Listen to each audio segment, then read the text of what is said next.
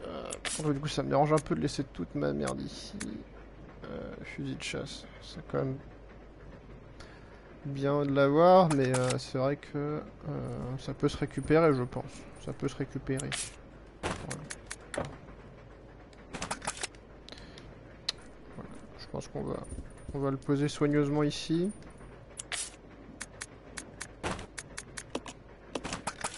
On va le reprendre après. Voilà. Parce que là, je préfère quand même avoir une sûreté au niveau des soins et aussi pouvoir sauvegarder. C'est quand même très pratique. Vu ce qu'on vient de faire.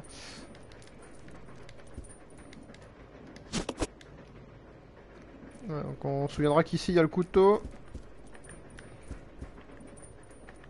Comment on ouvre la map? Voilà. Donc on se souviendra ici. Voilà, ouais, bah, c'est bien nos objets. Rouge, je clignote. Voilà. Donc on se souviendra qu'ici, donc il y a il y a le couteau, il y a le fusil de chasse. Donc, plutôt pratique de les récupérer quoi.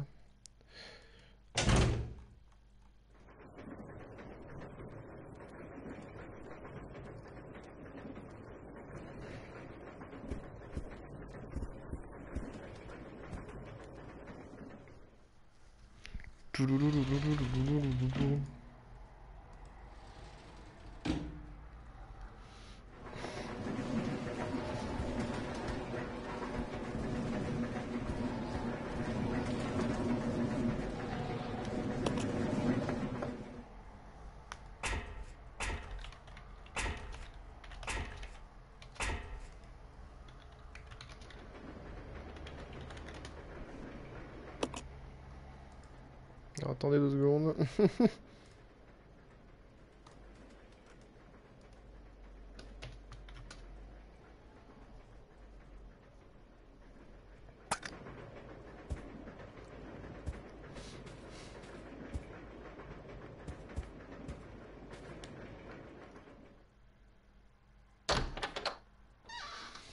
Hop, bon, alors là, je vous cache pas que niveau jeu, je suis surchargé, hein. Je dois finir plein de jeux, et en plus j'ai récupéré des jeux parce qu'il y a Micromedia, un gros déstockage, donc j'ai rechopé World of Final Fantasy, The Elder Scrolls Online, Mirror's Edge 2, voilà, hein, des petits jeux.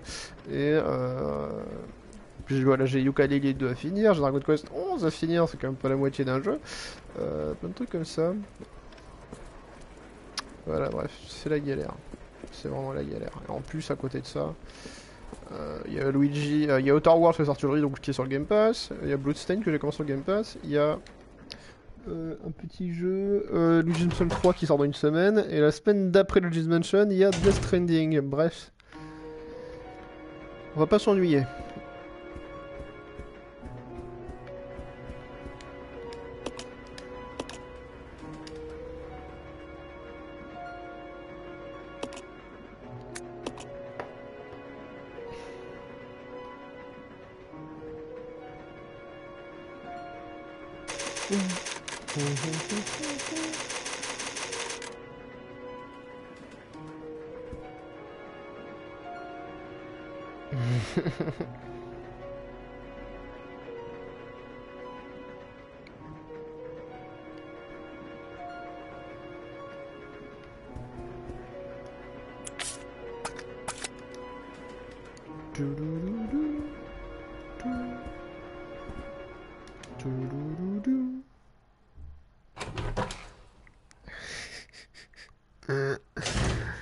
Ça trash talk sur le staff de GN, je vais pas m'en mêler. Alors, tac.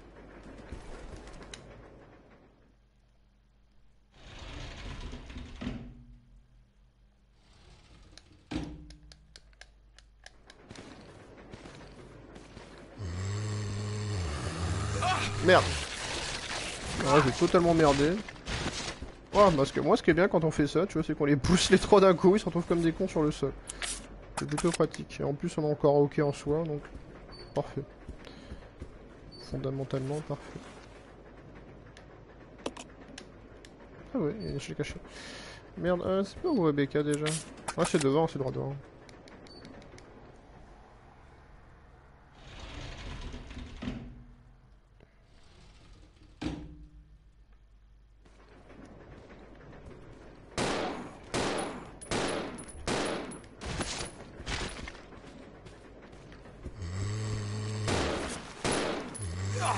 Merde, non, non, non, non, non, non. Mais non. Ouais, ils sont rapides, hein, ils sont rapides. Faut pas les sous-estimer, hein. Ces petits morphales, quand même.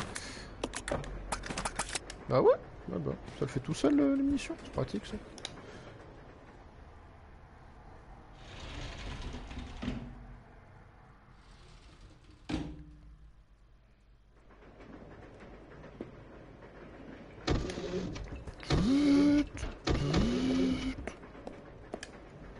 Donc là on va lui envoyer le pic à glace, la petite Rebecca.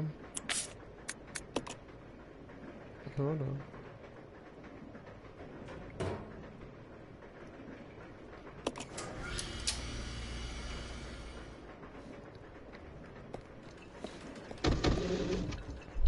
Donc voilà. On va enfin pouvoir rejouer un petit peu avec Rebecca. Tranquillement.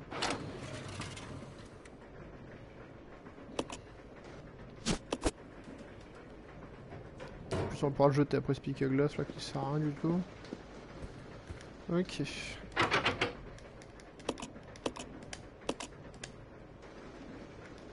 Peut-être que je fasse ça. Voilà.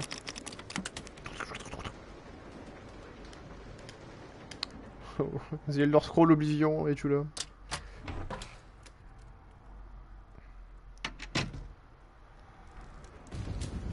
Oh la merde! Ah, on se retrouve juste là du coup. D'accord. Ah, du coup on pourra se retrouver avec, avec notre copain. Putain les zombies en feu quoi. Ah voilà, le voilà. C'est bon, on est de retour ensemble. Alors avant de continuer, on va juste aller chercher nos merdes qu'on a laissées avec Billy. Comme ça on peut se répartir nos cochonneries. Ce sera plus sympa je pense.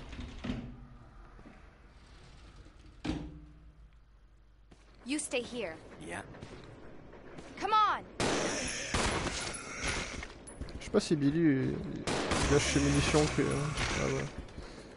Ah c'est peut-être une des facultés de Billy le fait qu'il puisse recharger automatiquement. Je sais pas. Parce que ça sent étrange, hein. J'ai pas entendu ses armes avec lui. Okay. J'espère que par contre c'est pas un bail de Rising où genre il est un peu loin, il nous suit pas. Quand on traverse une porte. Non c'est bon.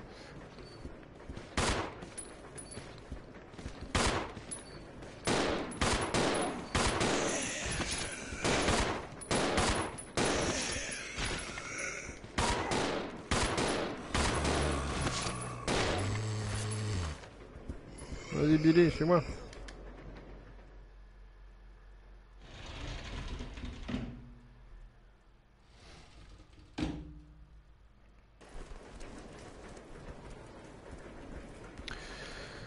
Alors, où est-ce qu'on a laissé des conneries? Y a une connerie qui traîne là-bas, visiblement. Je sais plus c'est quoi. On va récupérer. Ah non, c'est la mallette. Ouais, donc on va voir s'il y a moyen de la prendre, sinon on va la reposer après. On a quand même laissé pas mal de trucs. Hein. On avait laissé pas mal de trucs. On va prendre la mallette, Rebecca. Voilà, prends-la.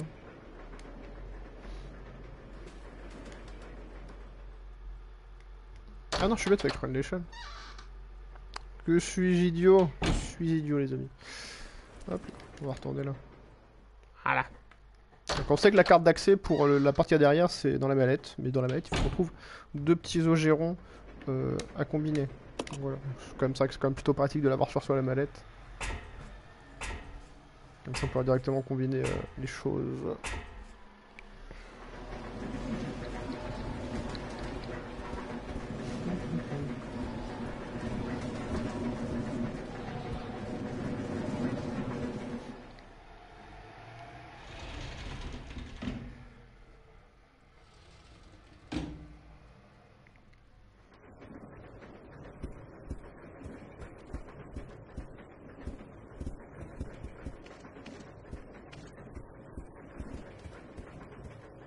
Ah, il est l'herbe rouge ici, je comprends. Ouais,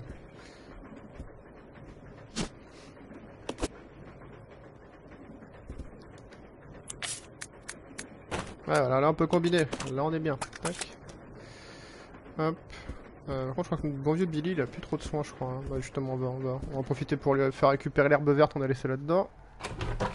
Voilà. Voilà, on optimise. C'est pas très intéressant, mais c'est ce qu'il faut. Voilà, pour pas se paumer. Reprends ton couteau. Et on reprend... voilà, le fusil à pompe. Eh merde, on a plus de place. On a plus de place, c'est la fête. Ah oui, parce qu'il y a tous ces trucs là. On va essayer de... Est-ce qu'on peut échanger depuis le menu? Échanger, voilà. On va donner ça. Et oui, après on va transporter. Échanger. Oh là là. Ah, la galère, hein, je vous raconte pas. Non, on va déjà. Voilà. Ça va être déjà pas trop mal ça. Et ensuite, ce que je propose, c'est qu'on... merde. Ce que je propose, c'est qu'on fasse ça.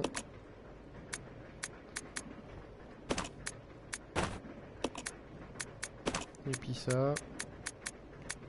Mais que ça, on le laisse. Voilà, c'est pas grave, on va laisser de l'herbe verte, de toute façon, c'est pas comme si on n'avait pas de quoi soigner. On va lui donner, le pied. On va lui donner la manivelle. Comme ça, après on peut prendre le fusil à pompe. Parce que j'ai trop la flemme de laisser la mallette et de le revenir à la chercher après. Donc voilà. Donc on va faire un petit sacrifice. En espérant que ça ne retombe pas sur la gueule après. Voilà. On va reprendre Rebecca. Voilà. Parce que je me vois mal laisser tomber... Je me vois mal laisser tomber... Il y a pas moyen genre de... Parce que c'est vrai qu'il a pas beaucoup de balles hein, le pauvre petit Billy là. Donc dès qu'on verra des munitions, on va lui donner à la frame. Hein.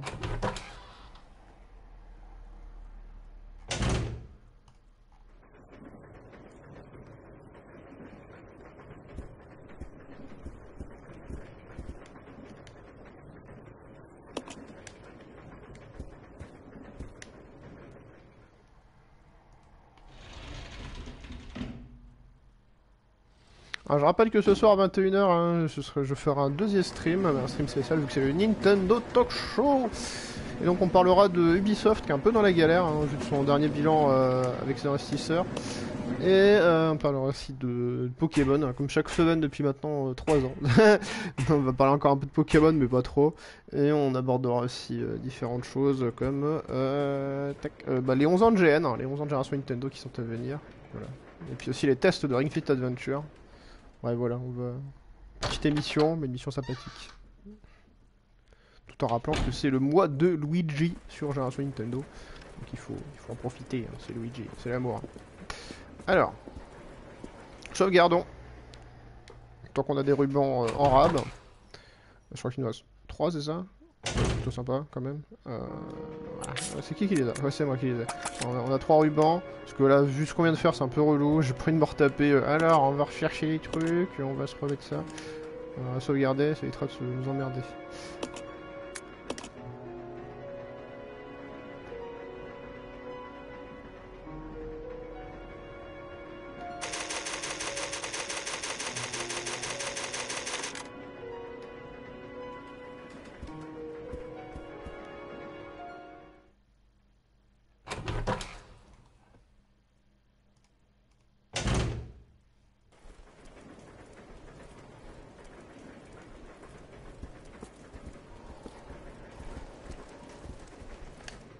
Ok, on va aller vers le restaurant, puis je vais faire une petite pause pipi.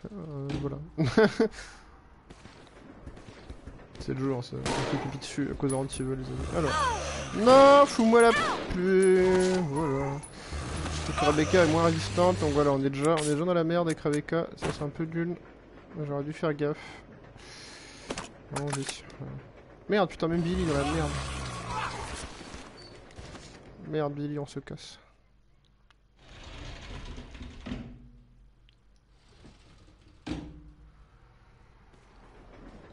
Merde, il est pas avec moi. Ah, ok, bon, attendez, ce qu'on va faire. On va quitter. On va recharger la partie. Voilà, parce qu'on a celui-là juste avant. On va peut-être faire de la merde, hein, parce que Billy est en train de crever. Je vais utiliser un truc de soin. On va éviter, hein. Voilà, c'est plus sympa, je pense.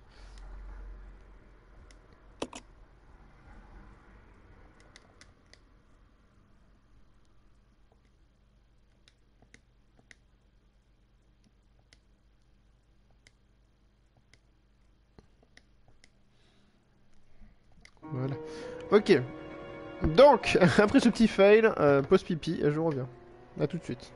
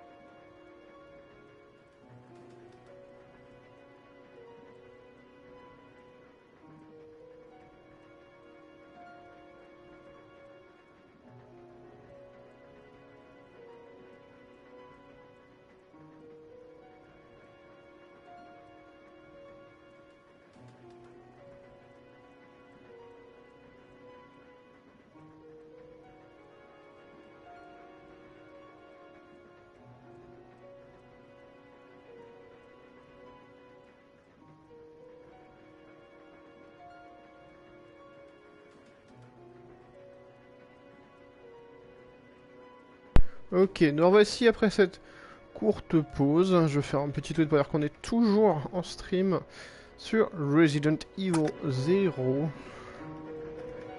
De 0 en héros, illico.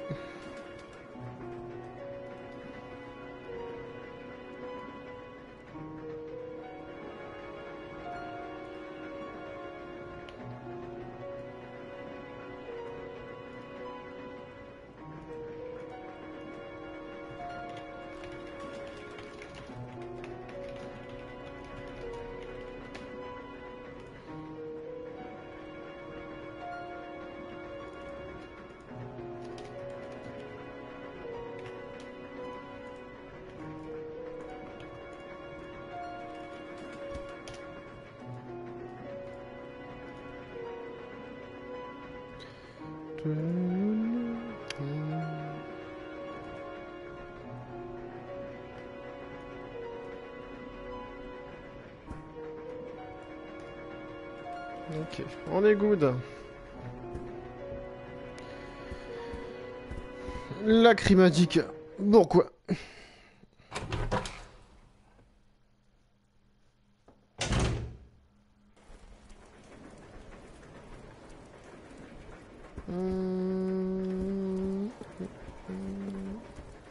Let's go. Bon, essaye de pas remerder cette fois. Très sympathique. On a quand même bien merdé.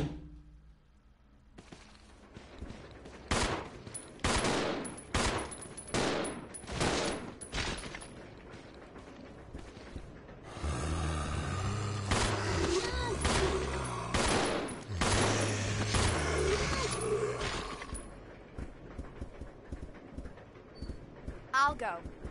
Yeah. Come on. Okay.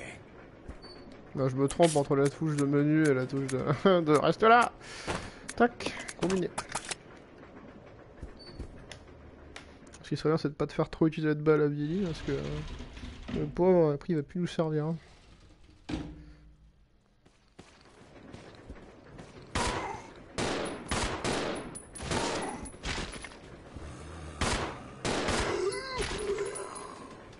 Voilà, une fois qu'ils saignent, c'est qu'ils sont morts, hein, je rappelle. Ceux qui connaissent pas trop les bails.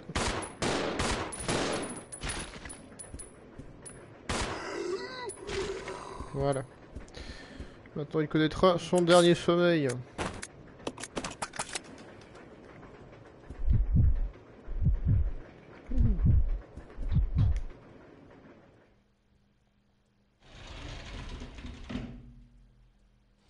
On est good.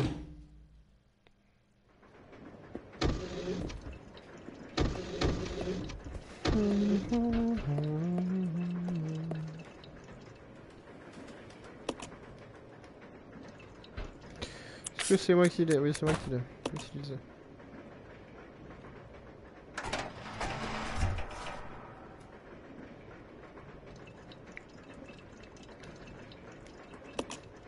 On entre dans les chiottes. Ouais, ça c'est rigolo comment c'est fait.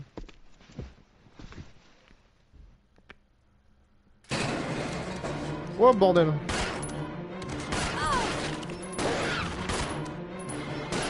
bon, moi le chien est mort, c'est déjà ça.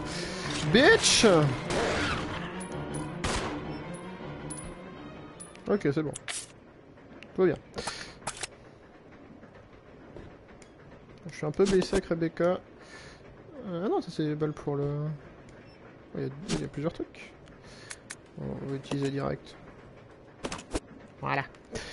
Du coup, on va donner les mules à Billy. C'est lui qui en a besoin. Voilà. Merde, le coup. Changer. Voilà. Ah, d'accord. Ah, on peut mettre une quantité. Ah, pas mal.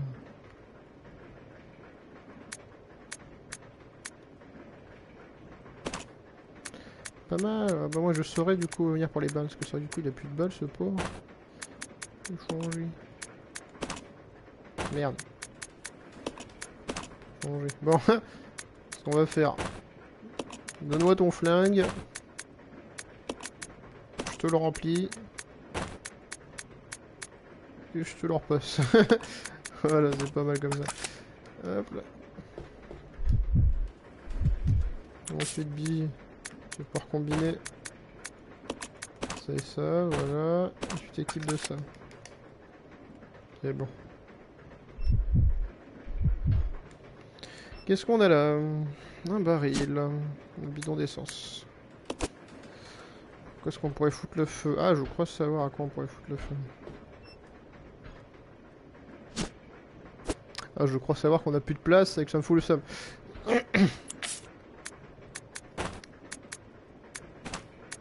Ah, c'est des... C'est stockable, hein. On peut l'utiliser plusieurs fois. Peut-être le poser et le faire exploser, non, je sais pas. On va le poser pour l'instant, le temps que je combine mes trucs. Le temps qu'on joue au Lego, voilà. Hop. Combiner. Voilà, c'est bon. Hop. On peut reprendre le baril. Voilà. Enfin, un baril, c'est un bidon. Hein. Un baril, c'est des trucs ronds et en fer. Bref. Je suis un peu teuteux. Faut pas laisser tomber.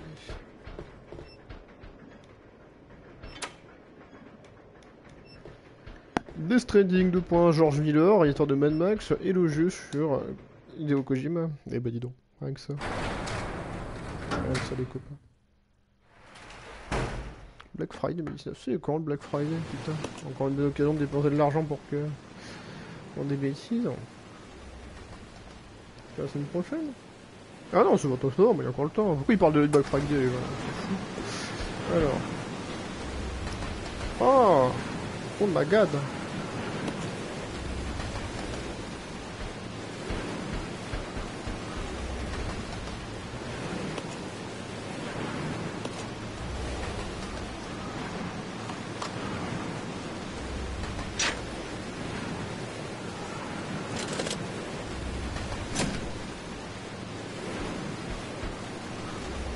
Ah oui, d'accord.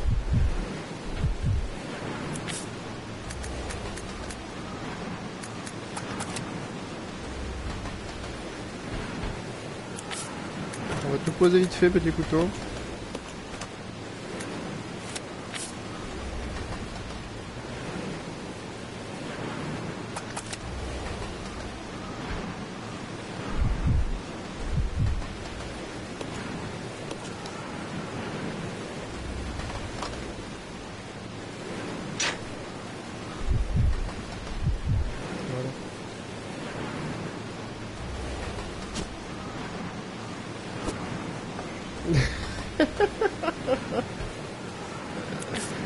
Ah la fiantille. Oh là là là. Quel jeu casse-pied.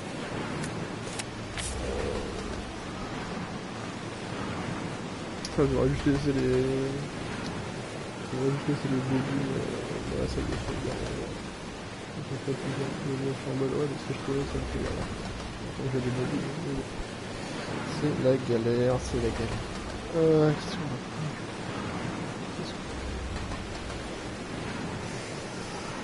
Reposer l'herbe 2 secondes. Donc ça va faire, est-ce qu'on peut me débarrasser des munitions de compte, c'est beaucoup trop important.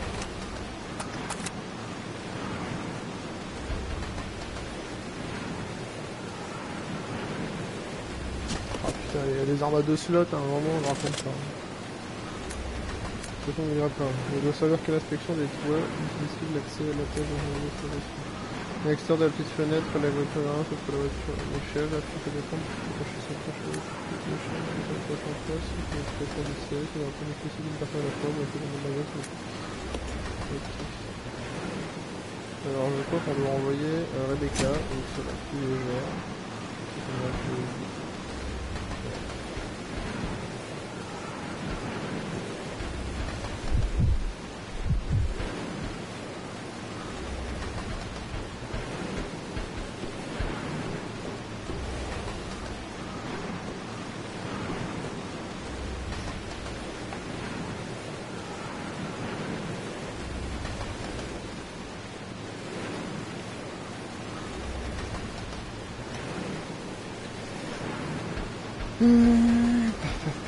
Ouais. Encore marre à faire ça.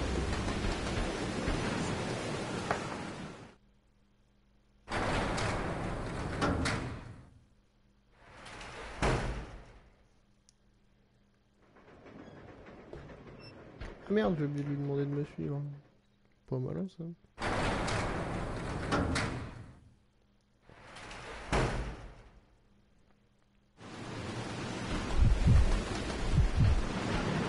This way. Roger. Quand même j'hésite parce que j'aime bien avoir des fois.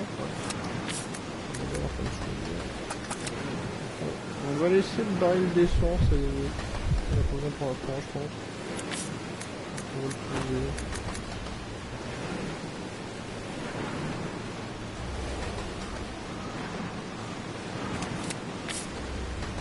Non même pas parce que je vais en prendre la bille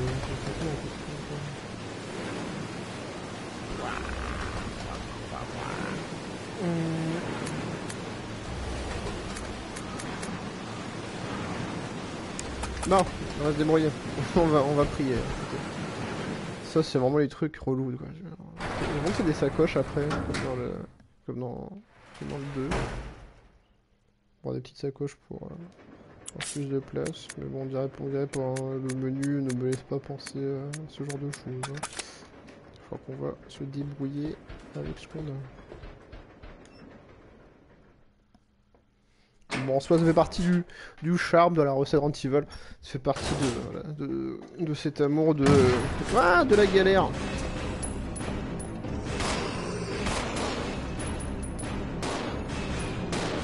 Ah, j'ai eu un trophée. Partenaire particulier. Qu'est-ce que c'est? Libérez votre partenaire des griffes d'ennemis. Ah, sympa.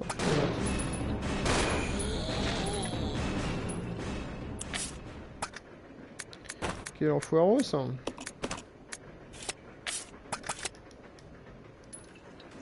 Merci Billy, c'est gentil.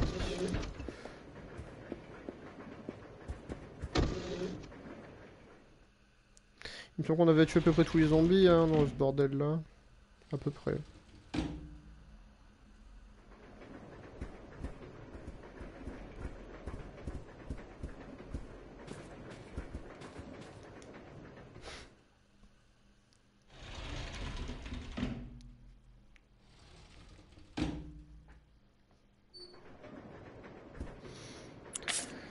Alors, donc, il va falloir qu'on prenne le truc avec crêpe bacon. On va faire ce qu'on va. On va poser celle-là. Ah merde, il est dans le rouge, il est dans le jaune. Oh.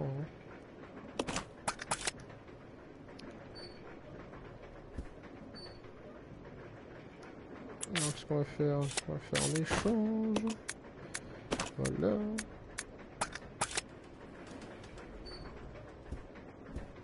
Ah, j'aurais peut-être pas dû faire ça, c'était pas très mince, parce que du coup. Je me retrouve avec Billy qui a des trucs par terre devant lui, qui sait même pas sur les récupérer. Voilà, et c'était quoi que j'ai laissé par terre? Je crois que c'est les rubans, non? Voilà, c'est bon.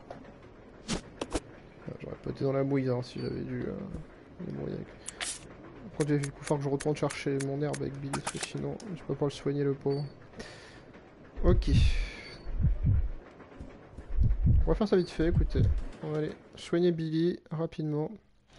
Alors du coup j'ai laissé Rebecca là. Toc, toc. Il faut que je laisse Rebecca en place. I'll go alone. Okay.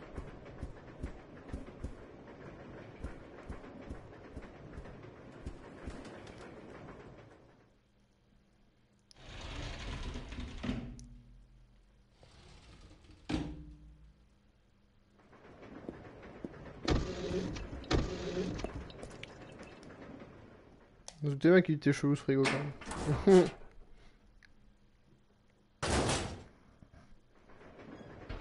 Contre, vas-y, pourquoi qu'un zombie va se foutre dans un frigo par contre? Genre un être humain avant qu'il ne devienne zombie, il se dit j'aime plus dans le frigo, tiens, c'est pas mal.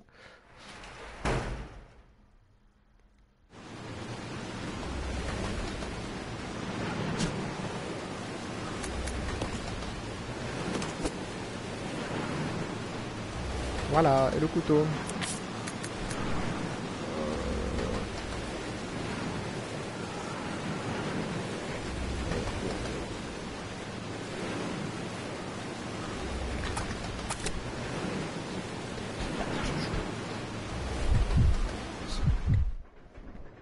On remonte sur Rebecca. On laisse Billy là où il est. Et nous on va monter à l'échelle. Avec le grappin. Bon, ce qu'il y a c'est que tous les zombies ici sont morts. Ah merde, je peux pas? Attends. Si je peux. Je garantis que je peux moi.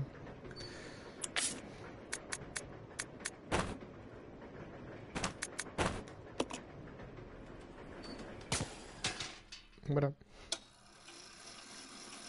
L'araignée, l'araignée.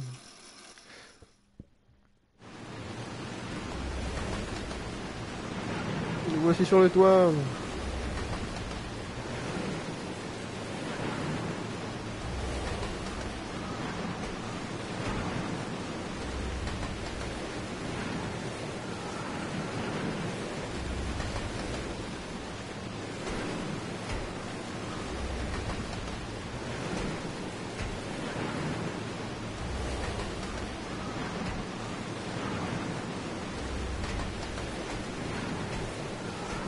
Alors là, on peut pas aller plus loin de toute façon.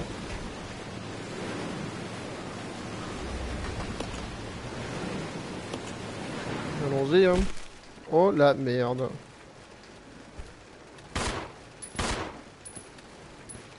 Non!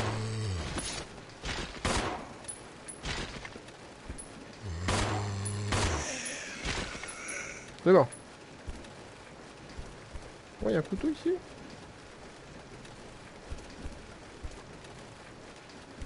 Je m'en fous l'image de la mère de son bébé, moi, avec réfléchir. Attends, mais il me sent encore le grappin? Ouah. La fatigue. Le jeu qui fatigue.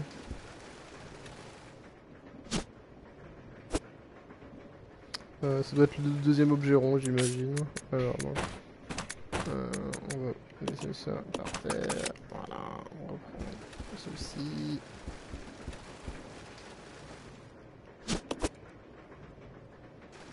Voilà. On va examiner. Voilà. Tiens, comme c'est étonnant. Tac. Voilà. Ensuite. Combiner. Examiner. Voilà. Voilà, le plus beau simulateur d'ouvrage de mallette avec juste une vieille carte dedans. Carte d'accès bleue. Voilà. Et là on est content. Un petit peu. Alors, tac. Voilà.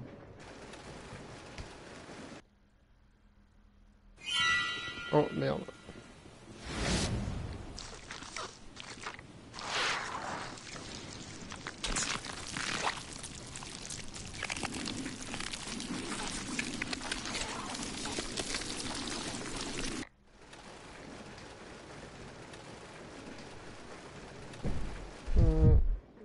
On va les sauvegarder. Hein. Ça craint, je pense. On va les sauvegarder. On va profiter que Billy et Ballon a un point de sauvegarde. Let's go.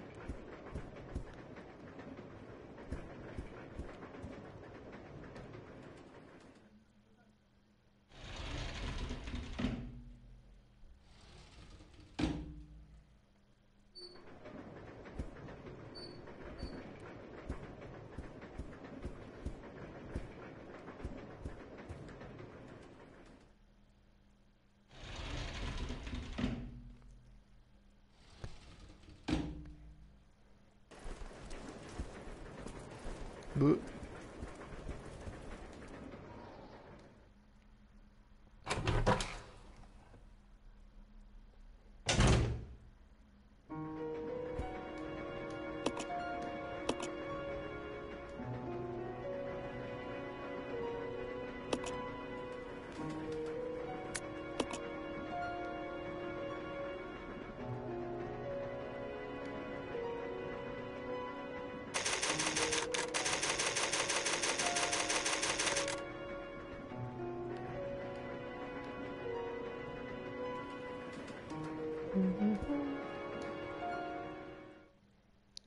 s'il y a pas un truc à faire avec Billy du coup. Genre l'endroit, vous vous souvenez l'endroit où on est bloqué par l'espèce d'œuf dégueu là. Vu qu'ils ont commencé à bouger, ça a peut-être été débloqué. Peut-être qu'il y a moyen de les faire cramer. On va voir ça tout de suite. Voilà, c'est au-dessus.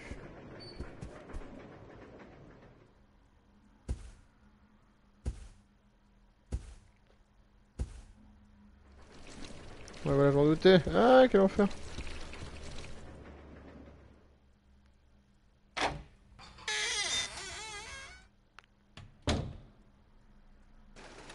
Ah bah voilà, on a retrouvé Rebecca. Ouais, parfait. Let's regroup. Roger.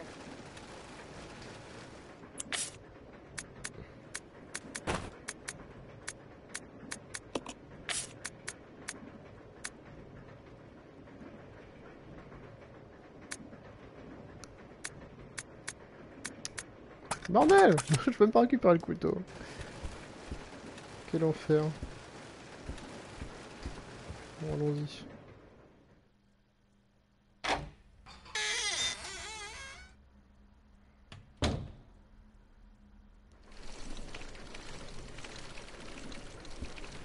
I'll go alone. Okay. Come on. Okay.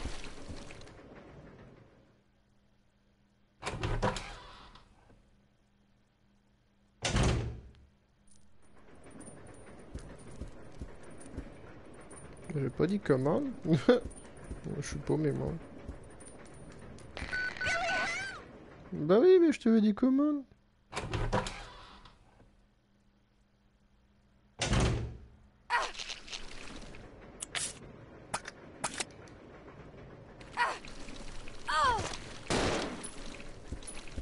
This way. Roger. Faut savoir. Si t'es Toto aussi, je peux rien y faire. Par contre... Ouais, ça ramène juste au-dessus, ça c'est... On va bien Rebecca, bon, c'est tout ce qui compte alors.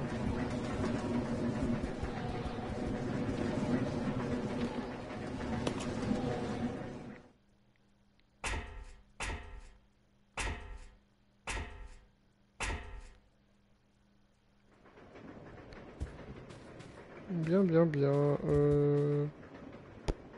Ouais, par là, ouais. C'est juste à côté qu'il y a la carte magnétique.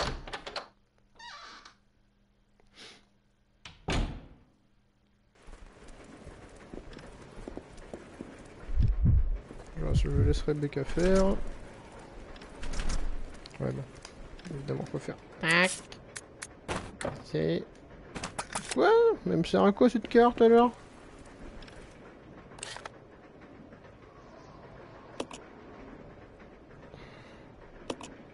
Bah merde.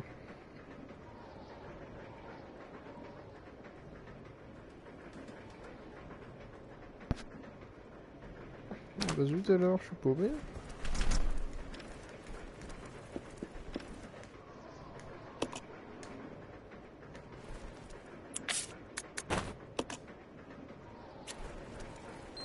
Bon, j'étais pas dans l'angle. C'est bon.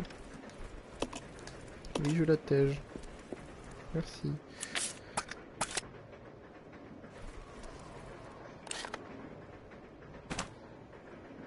On va aller rechercher le couteau. Et monsieur sera sûrement devoir le jeter 2 frames après, parce que le jeu en aura voulu ainsi. C'est pas grave, on va faire avec.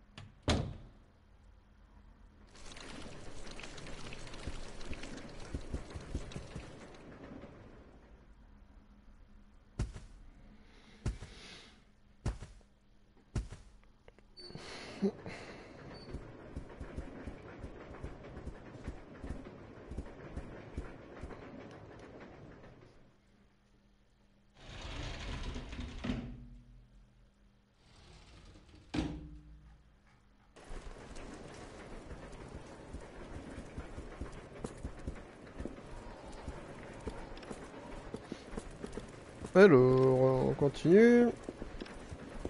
On continue. Là-bas. Voilà. Donc c'est bon. Le backtracking énervé. Understood.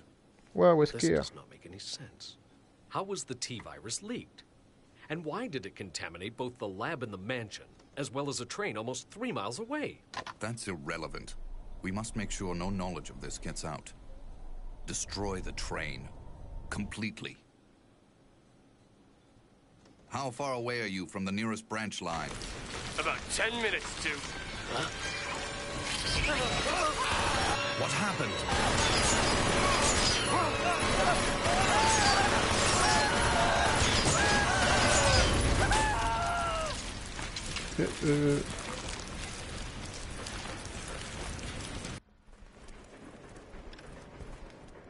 Ça pue la merde. Ça pue la merde. Du coup, je sais pas si on va faire un truc avec le baril du coup.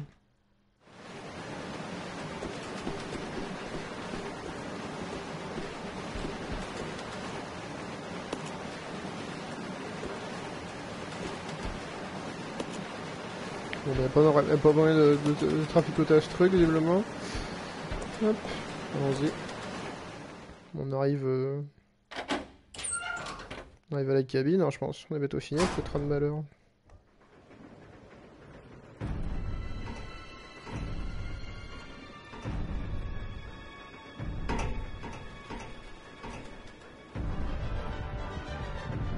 The train will either derail or crash. I gotta stop this thing.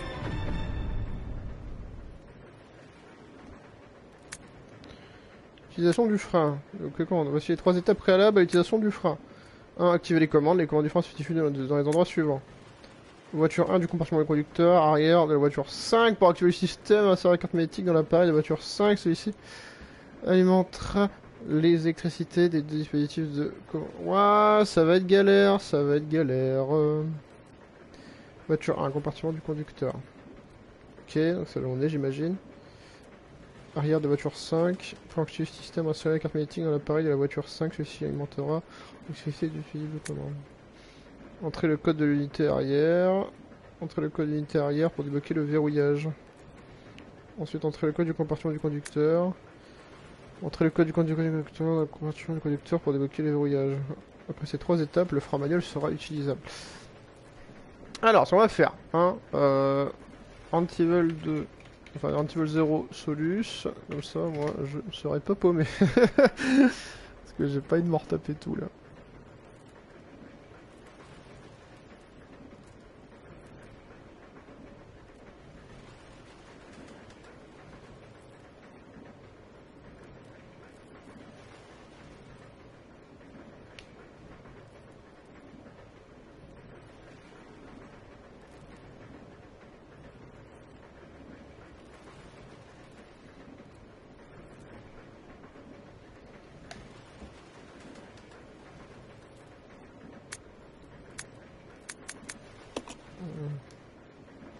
Ça va être timé, j'imagine. Qui va rester en arrière.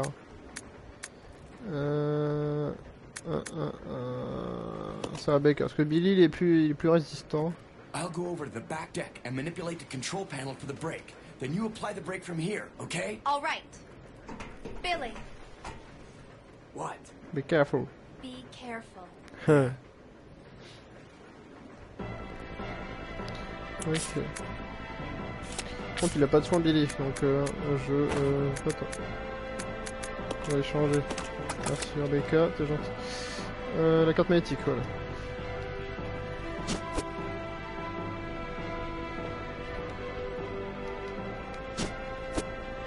Comment ça, je peux pas? Ah non, mais oui, putain. Tac, tac, tac. Ouais, je laisse ça ici, hein. Voilà, merci. Hop, je vais aussi laisser ça ici. Voilà, on va en profiter. Normalement j'aurai pas besoin de trop de pompes, du coup je crois qu'il y a quand même les munitions pour le petit flingue, je dis. Bordel.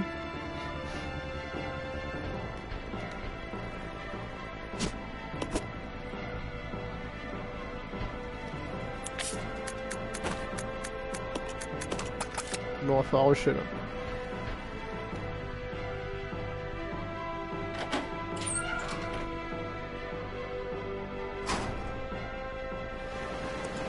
On va faire tout à l'arrière maintenant.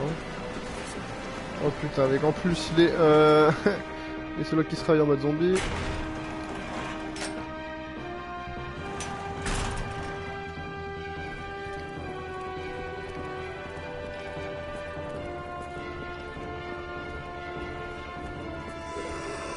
Et d'autres zombies qui pop.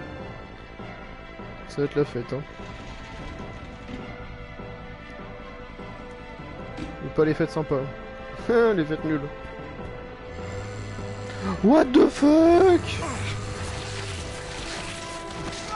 Ils ont refait la teuf là, il y a plein de mecs encore. Waouh. C'est quoi ce bordel? Tu te fais chier à les tuer, les mecs ils repopent en basse quoi. Quel merdier.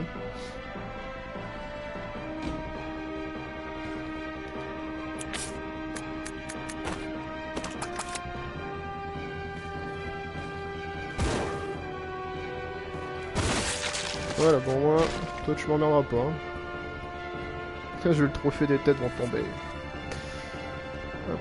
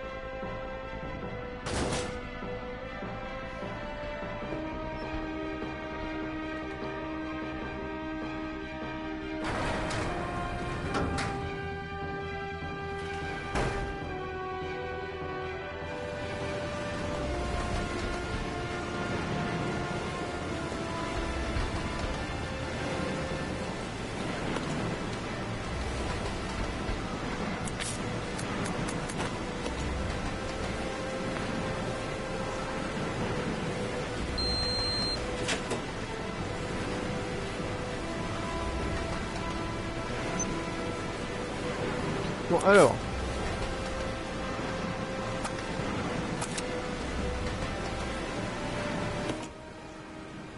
Neko.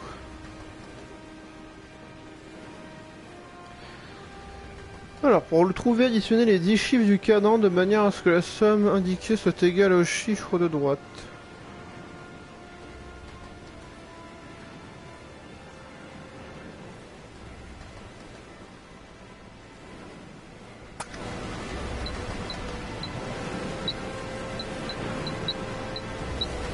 Ah d'accord, ok.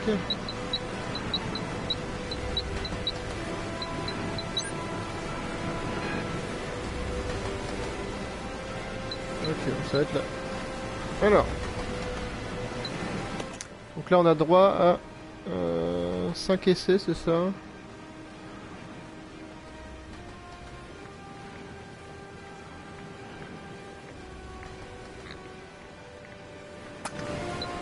On va bourrer des neufs, j'imagine déjà.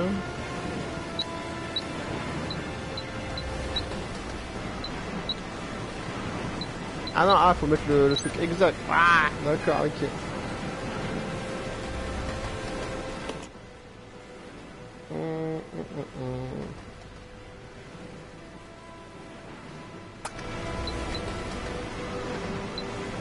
Je suis trop nul à ça, moi.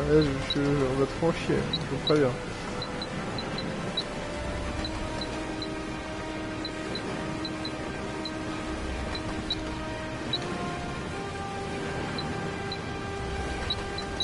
C'est bon. This is Billy. I've engaged the control device for the brake. Over. Roger. I'll put the brake on now.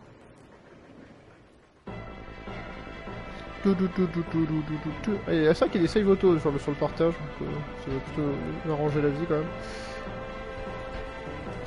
Putain, il y a des munitions ici. What the fuck? Et ça, voilà. Ok, alors, Donc là on retourne dans la peau. Non. Ouais la galère. Le machin, évidemment faut que le machin soit cassé quoi. Alors, putain. Alors, techniquement c'est un multiple de 9. Donc ce qui serait pas trop bête ce serait... Ça a droit à 10 traits. Ce qu'il faudrait... ce serait genre...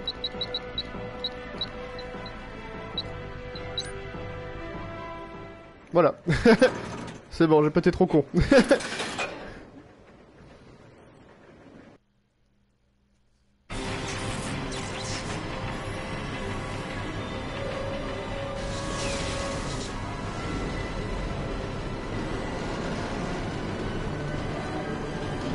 Je pense pas que ce soit vraiment comme ça les mécanismes d'arrêt d'urgence sur un vrai train. Bip boop boop.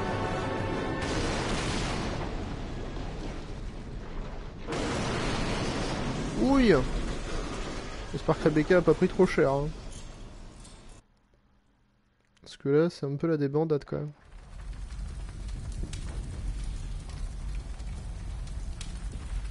Oui.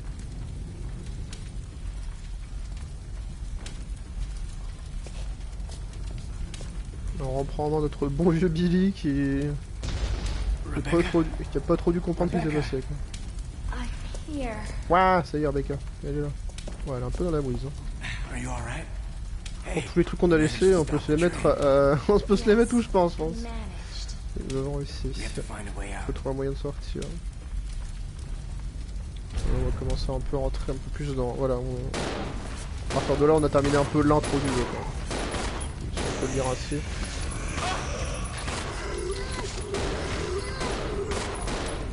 Oh non mais il y en a encore plein, il y a encore plein de zombies. Et j'ai pas les balles infinies moi. Il me fout le jeu. Ah non, Rebecca on charge tout de suite une fois que le fan.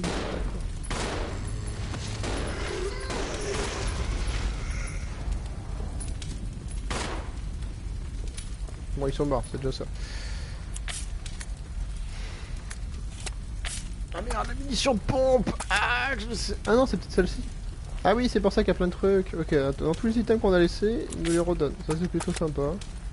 Ok, donc ça évite de... qu'on soit fait avoir quoi. C'est plutôt sympa. Ça va, le jeu est pas non plus trop méchant. Il est un petit peu, mais pas trop non plus. Bon, en vrai, je pense pas qu'on ait besoin de forcément des autres trucs. Je pense qu'on est très bien comme ça. Même si le baril d'essence, j'ai du mal à voir à quoi il sert là dans l'immédiat. Il y a quoi par là? Non, y a rien. C'est un peu le bordel. Hein.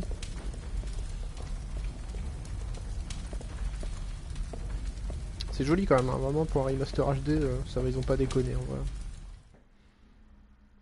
Surtout en 16 neuvième, parce que c'est vrai que souvent les petits soucis de résolution et tout qui viennent avec les jeux comme ça. Donc, bref, rappelle qu'il est sorti sur Switch, hein, un petit peu The Warrior Rebirth, sont sortis sur Switch, hein, me semble-t-il. Plutôt sympa. Faut les faire un peu en mode docké et tout. Alors. Tac tac tac tac tac. Danger, accès réservé aux personnes autorisées. D'accord. On s'en fout un peu. Et là il y a vraiment une vibe, genre on retrouve un peu les décors qu'il y a dans Resident Evil 2 Remake, mais genre à l'ancienne du coup c'est assez rigolo. De voir l'évolution qu'il y a eu dans les égouts entre les différents jeux, parce que les égouts on en mange souvent quand même. Je sais pas ce qu'ils ont avec les égouts mais... Oh. Bon, on se retrouve un peu dans l'ambiance un peu manoir. Hein. The Umbrella Research Center?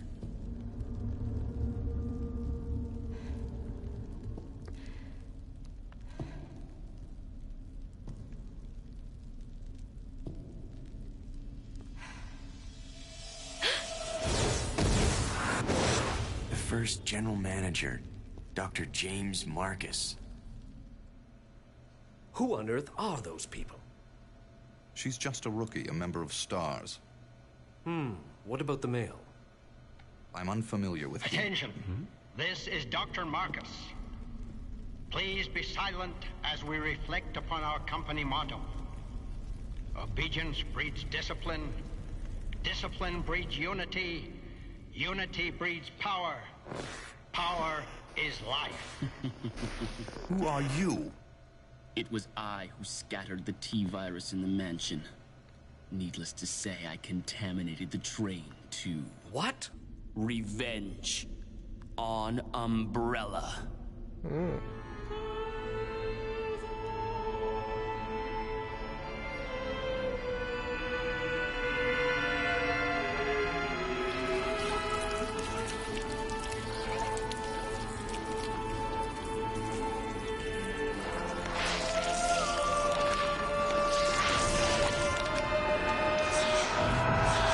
Dr. Marcus? 10 years ago, Dr. Marcus was murdered by Umbrella. You helped them, didn't you? Il y a du plot twist, il y a du plot twist dans l'air. Bon, pour ce temps-là, Monster, Rebecca et Billy se font chier dans un manoir. Tac. Bon, écoutez, ce qu'on va faire, c'est qu'on va s'arrêter là, je pense, pour le stream, on va sauvegarder. En tout cas, c'est joli, hein, vraiment, ça a de la gueule. Je fais un petit screen. En plus, le fait qu'il n'y ait pas de HUD, ça j'aime beaucoup. Ça, j'aime beaucoup. Voilà. Petit screen est fait. Ouais, on va s'arrêter là. J'espère que vous serez un peu plus la prochaine fois, parce que ça c'est assez calme, hein. Vous étiez pas beaucoup. Mais bon, on fait avec. Là, je vois qu'il y a plein d'objets qui traînent. C'est le truc qu'il va falloir. On va juste prendre les balles déjà. Ça évitera qu'ils se retrouvent à chaque fois. Roger. Non, Roger. on split up pas, voilà. Ce que je veux, c'est juste switcher sur la Nintendo Switch. Voilà. On disait donc. Voilà. On est bien. Je sais pas si le grappin va vraiment nous servir après. Vraiment, je ne sais pas.